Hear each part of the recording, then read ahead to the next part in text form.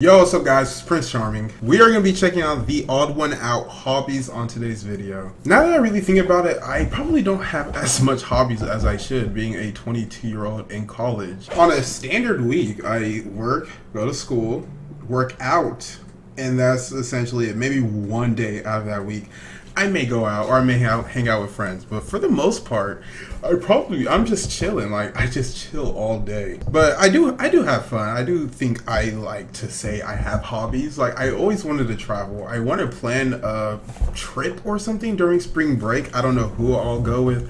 I don't know where I'll go, but I wanted to go like on an international flight. I don't want to go to somewhere like Vegas or California or Florida. No, I want to do the big move. I want to go international because that is something that I want to do. But don't forget to hit me a like, subscribe, and go ahead and comment what is a hobby or what is like a goal bucket list that you want to accomplish. Just like I said, I want to travel to an international place and I want to travel to a lot more because currently my friend works and he travels not for a living, but they send him out many times a month or a year. So recently he went to New Mexico, Alabama, he went to Nigeria the other 2 or 3 months. Like, he goes a lot of places. I always thought that was cool because you get to experience new culture, experience new things, and all around have fun. But enough of me talking, let's go ahead and check out the Odd One Out hobbies on today's video, and I hope you guys enjoy it. Parents want their children to be well-rounded. But the problem that every parent faces is that 7-year-olds would rather watch any video on YouTube than learn how to play the violin. That's true. So how do these concerned parents get their children to be more active? Answer, they force them. Now, forcing your kids into activities isn't a bad thing. In fact, overall, it's extremely helpful. Forcing kids into doing something they don't want to do is the only way we can get them to go to school. Exactly, because they much rather just loud, kind of sounded watch YouTube Doing videos extra all day. activities, especially at a young age, Sheesh. not only teaches you important skills, but it also teaches you what your interests are. How are you going to know if you don't like ballet unless you try it? I don't I've like tried ballet. it, and now I can say with confidence, I don't ballet's like not for ballet. me. I'm sure I'm not the only one who's had to deal with parents signing you up for sports, instruments, and more sports. I think when you're really young, you don't realize that you have a choice. Your parents just start taking you to soccer practice every Wednesday, and you think, oh, okay, I guess I'm doing this now. Every But kid all the plays activities I was soccer forced into, and did while I never got karate. invested in any of them, I'm still So glad cliche. I did them, you know?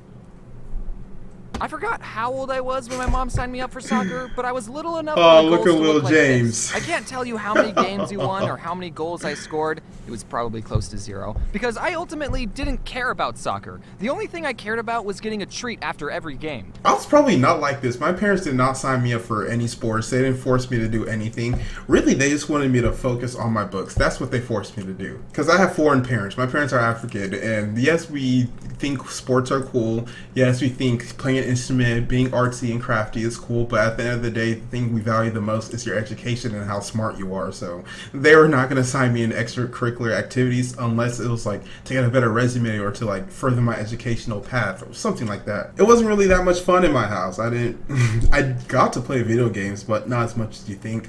I didn't really get to have friends over. I didn't really get to go out as much.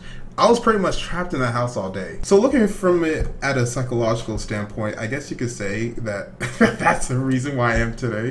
The reason why I'm just like chilling all the time is because my parents didn't let me do much when I was young. So I never really like got to make experiences that shaped my adulthood.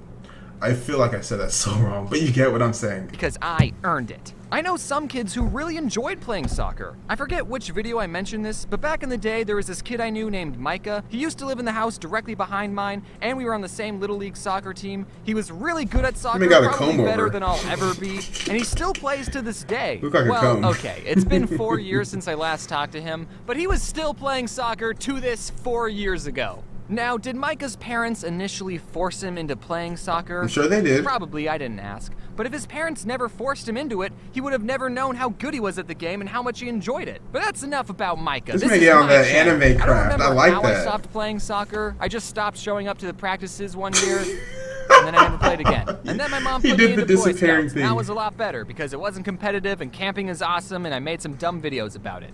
So it was a return investment. Boy Scouts sound activity fun. my mom put me in was this martial art class called Aikido. I'm honestly surprised I've gotten 107 videos without mentioning Aikido once. Probably because it was boring and nothing interesting happened. My mom put me and my twin sister into Aikido, and we both agreed that it was boring and we didn't like it. So we decided not to remind my mom whenever she had to take us to class, and surprisingly, she forgot most of the time. Okay, look, whenever the sensei was talking, we had to sit on our knees, and that gets uncomfortable after 2 seconds. What is Aikido, I hear you asking? Aikido is a special form of martial arts in that it doesn't teach you how to fight. Aikido is all about self-defense and to also not hurt the attacker. Okay, yeah, that's cool and all, but if somebody is coming after me, I don't want to just be able to self-defend. I want to be able to beat their ass. And I didn't exactly do what he's talking about, Aikido or whatever, but I did boxing and martial arts, and this was 3 years ago, so it wasn't when I was a kid, it was actually when I was older, and I kept up with it for a good 6 months. That's something I can do. Boxing is definitely something I can do, but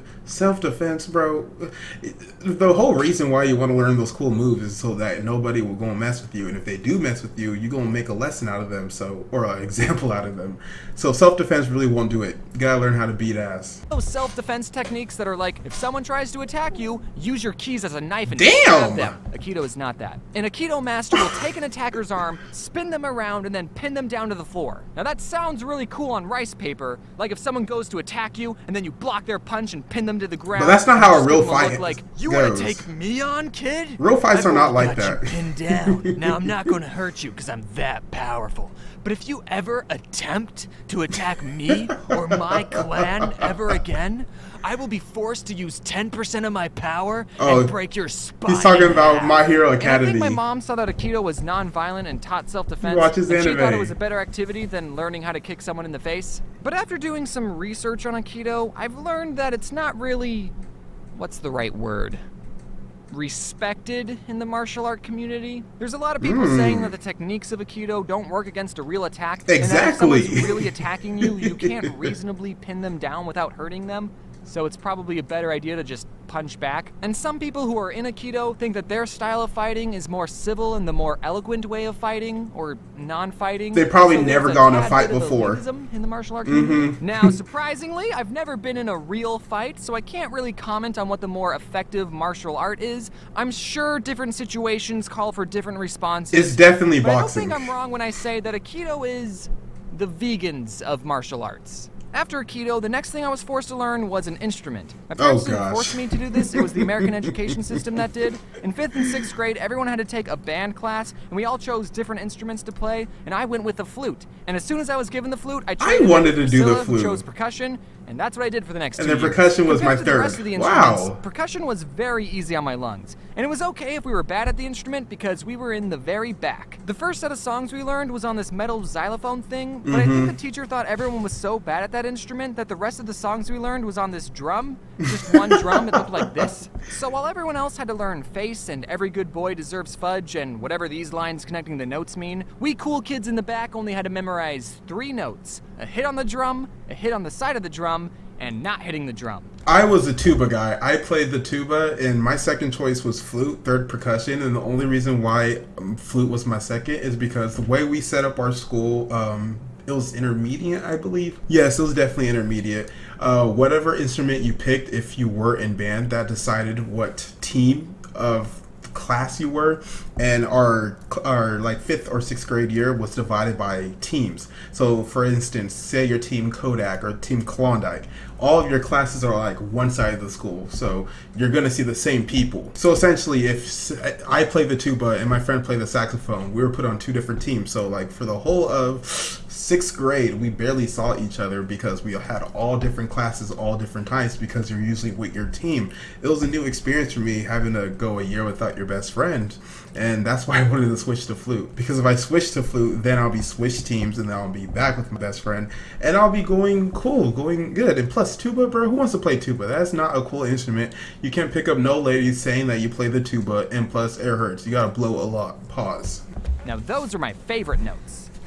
Drums are so great, nothing beats the drums. Drums are pretty cool. Like, you look dope in the back just hitting the drums. So my parents tried to get me to do extra activities, but I never did more than what I was told to do. But that's okay. Perfect. You should at least try new things, and if it's not something you enjoy, Well, at least you tried. Now, with all the activities I did, I still like spent plenty James. of my free time doing some other things. He's so optimistic. He's played World of I Warcraft. played a lot of Neopets and RuneScape, and as much as I enjoyed these games, I would say overall, they didn't make me a more rounded person. I did play Unless you count what they Neopets. did to my horrible posture. People will spend their free time doing what they enjoy, and entertainment is designed to be Enjoyable. entertaining. Oh. And while it's good to take some time doing things you enjoy, just like everything in life, it's all about balance. I think there's a very clear and important difference between a hobby and an addiction. Exactly. If you enjoy playing video games and binging Netflix in your free time, then do that. Keyword being free time. You still need to set time to sleep, work, and socialize. Try to talk and to take girls. showers. Some of If you I can boys are not smell doing you were that. just binging a show, then that's gotta change. While I was working on this video, I wondered why it was more acceptable to be good at chess than it was World of Warcraft, because at its core, chess and Warcraft are the same thing. Okay, I didn't have an addiction to this. It was more of a hobby, but back then where the internet not just started, but it was fairly new. You didn't have like Twitter, Facebook, all that. You had online games and whatnot, and forum posts. I used to play Neopets. Okay, don't make fun of me because my sister put me on that game. She's the first one to play it, and then she put me on it.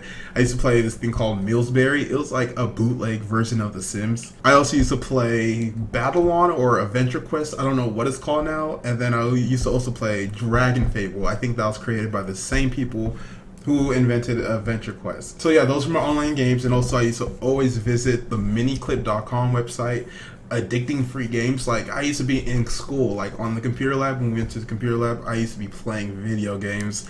It was turning to an addiction, but it was more of a hobby because I don't play it anymore now. A game. But if you spend all your time playing one of these games and it gets in the way of you being a functional human being, Addiction. that's when it becomes an addiction. And I would bet you one crisp dollar bill that more people have gotten addicted to Warcraft than chess. Yeah. And that's why I believe there's a bad stigma with that game.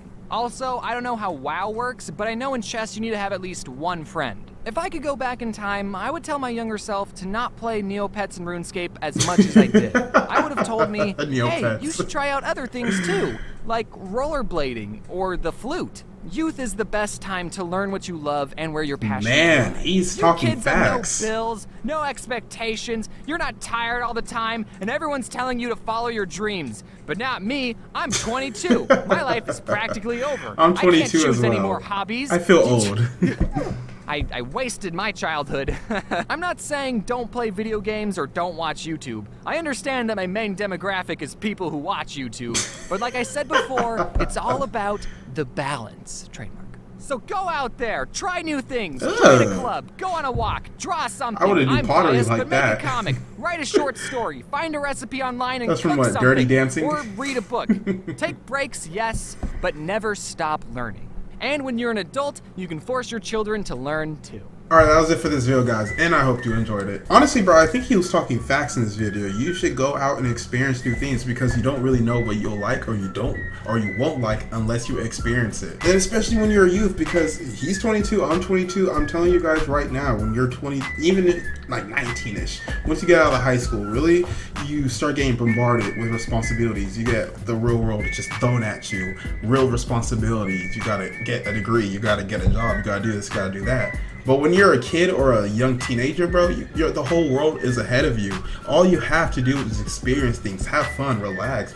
Obviously, still go to school and get your education, but still, you have much more leeway and a much more safety net than I do at 22. But don't forget to hit me with a like, subscribe, and comment on this video if you want to reply from yours truly, Prince Charming. My name is Prince TheOdd1sOut. Stay charmed, my friends.